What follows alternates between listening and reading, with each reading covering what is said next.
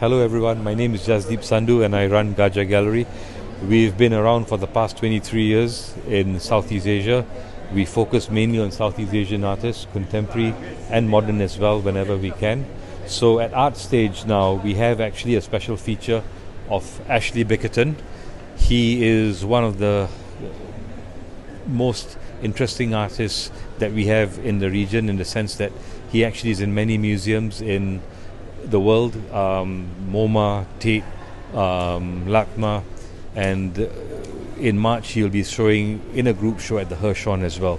His work, since he's been living in Indonesia for the past 23 years, his work deals a lot with culture from his world and the Asian world. So if you look at all the features that he has in his paintings, there's a bit of a dialogue with Warhol, Gauguin, and also the art from this part of the world. So he is a very exciting artist that we are featuring from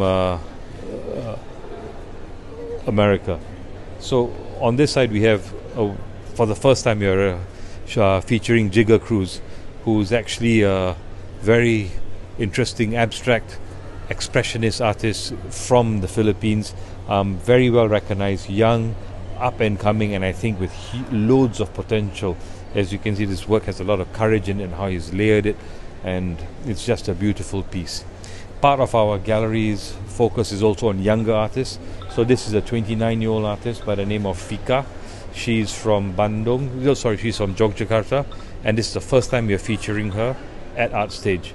The response has been very good, and we are very excited to see where she goes to in the future. Then here we have a very nice feature of Samsa Siahan. He's a late artist. He passed away in the year 2000.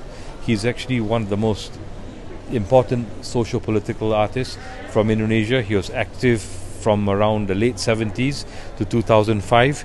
We recently did a semi-retrospective, if I may say so, of this artist who's long forgotten. This piece is titled Torso. And if you come here, you will be able to see two other works of Samsa, which is actually his self-portrait done in 1977, and also one of his socio-political works that he did of this very happy businessman floating around, very sort of round with all his excesses in life. He's a bit of a balloon man in ecstasy. And over here we have Rudy Mantovani with his paintings. He's one of the most intellectually sophisticated artists out of Indonesia. He's part of the very important Jendela group. These two maps actually talk about the introspection that we need to have about our surroundings and our community.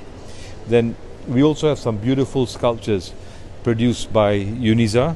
He's also part of the Jendela group from Indonesia, and these sculptures are produced by the Jogja Art Lab, which is actually run by the gallery as well. His paintings are in the background, and we have had a lot of success with him, not only in Singapore but also in the region. That's it. Would you like? Thank you very much, and have a good time at the fair.